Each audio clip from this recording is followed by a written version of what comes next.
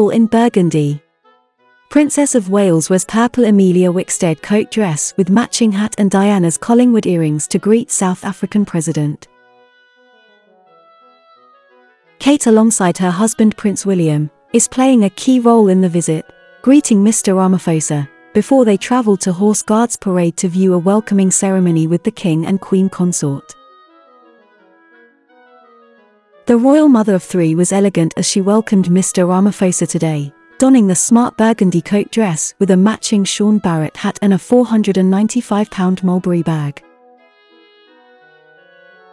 She paired the look with her £560 John Vito Rossi pumps.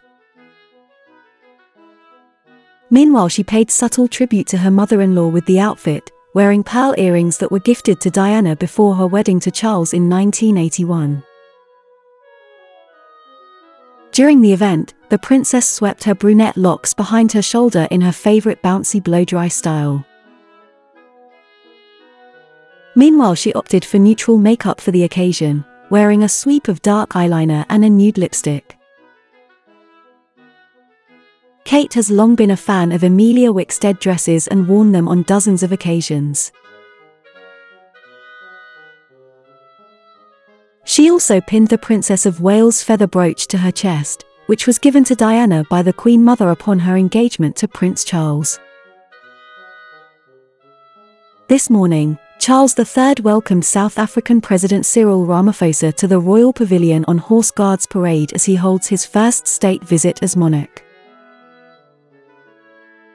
The King, joined by the Queen Consort, will make presentations to the President as the South African national anthem is played and the Guard of Honour gives a royal salute. The President, accompanied by the King, will inspect the Guard of Honour, found by No. 7 Company Coldstream Guards.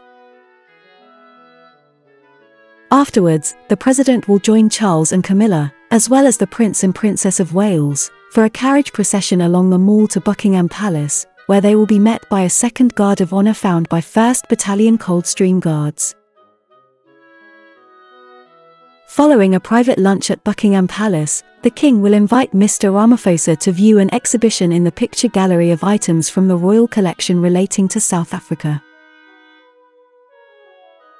In the afternoon, the President will visit Westminster Abbey, where he will lay a wreath at the tomb of the unknown warrior, before taking a tour, which will include the memorial stone for Nelson Mandela, the South African president between 1994 and 1999. Mr. Ramaphosa will then visit the Palace of Westminster, where he will be welcomed by the Speaker of the House of Commons and the Lord Speaker, before delivering an address in the Royal Gallery to MPs and other guests.